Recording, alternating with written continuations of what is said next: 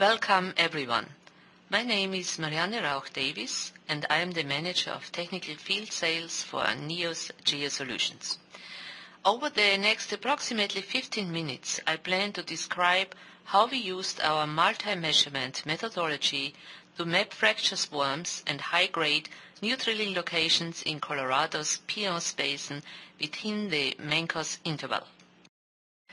The objective of this project was to identify natural fracture fairways swarms that enhance reservoir permeability and enable high-rate gas production.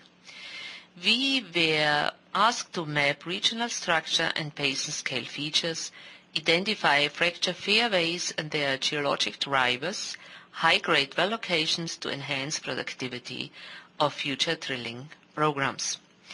Our exploration methodology was in three parts. We did a neoSCAN regional basin context survey over 1,000 square mile that was followed by a 500 square mile neoBASIN survey, then followed by a 50 square mile neoPROSPECTOR survey.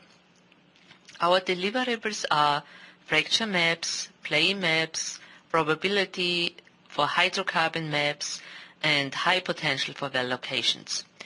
Currently, we completed 3 projects and are in discussion on projects 4 and 5. The drilling results of a recently finished well confirm our predicted fracture fairways. This is a simple description of NEOS's workflow.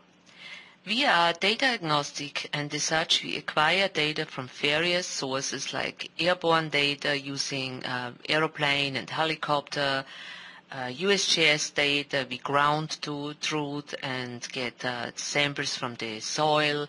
We use satellite data, seismic and well data if applicable.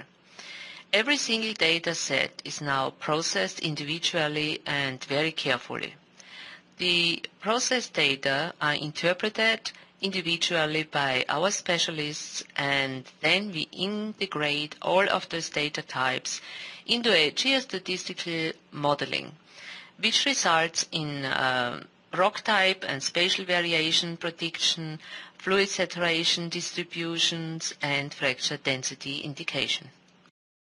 This slide shows the topography of the study area with outlines of the neoSCAN in red, neoBASIN in blue, and neoPROSPECTOR in yellow.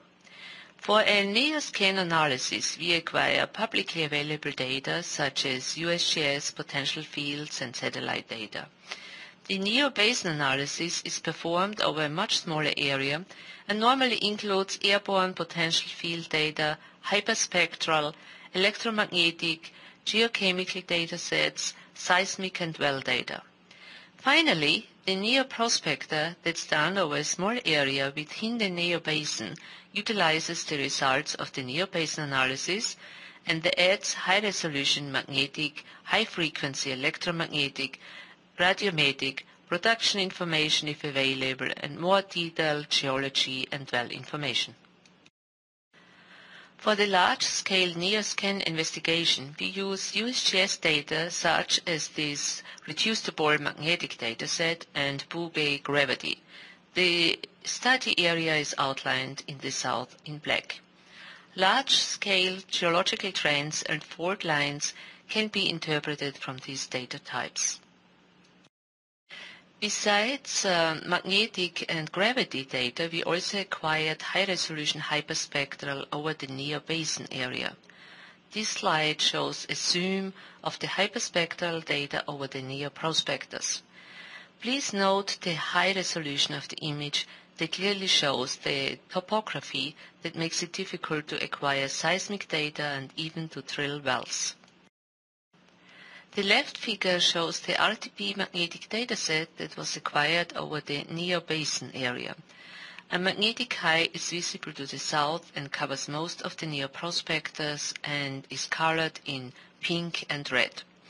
The right figure displays the Bouguer gravity. Gravity highs are indicated in red and lows in blue. General geologic trends can be interpreted. Both figures include an outline of the neoPROSPECTOR areas to the south.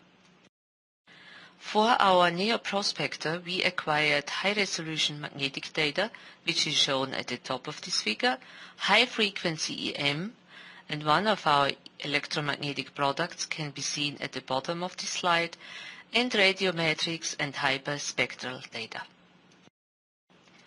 The figure at the top of this display shows the first horizontal derivative of the high-resolution magnetic data reduced to pole. Areas that have high magnetic content are displayed in red and are input in the diffraction swarm analysis. An additional magnetic derivative, namely the tilt derivative, is displayed in grayscale at the bottom. This attribute is very useful for fault and fracture mapping.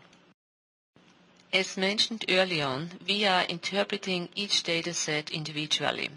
Here we are showing you an interpretation of the high-resolution magnetic. Areas with high susceptibility, which are colored in red, are interpreted as being fractured.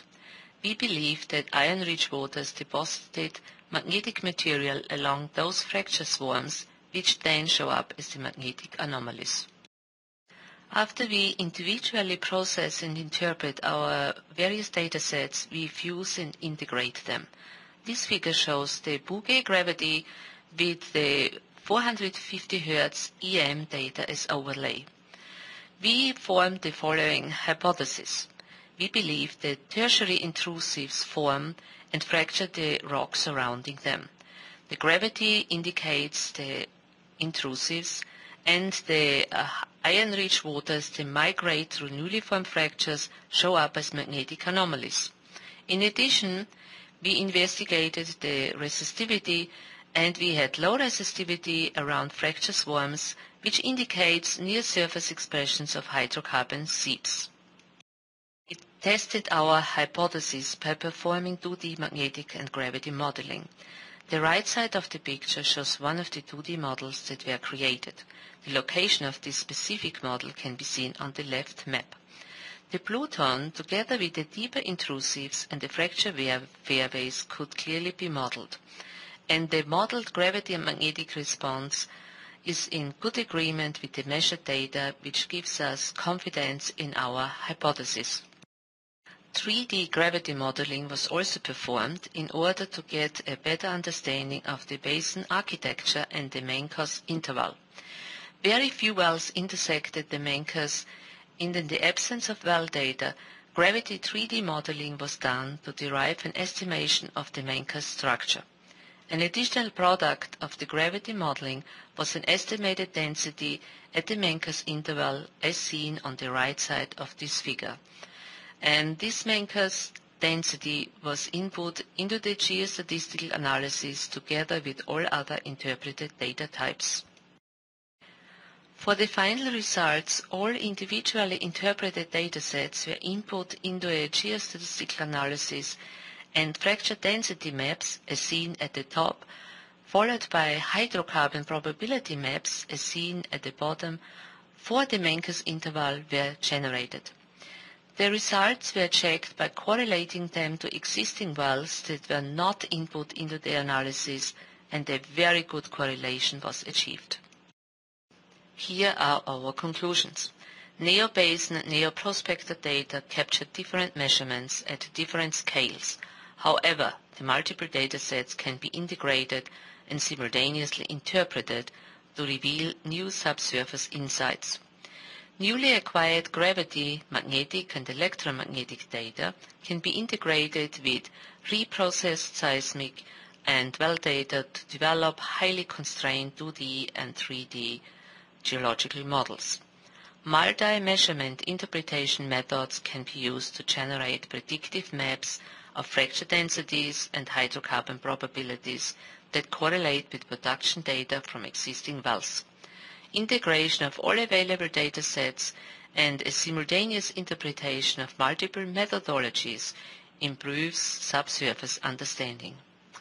If you like more information on our approach and see more examples, please visit us on our website www.neosgeo.com. Thank you very much.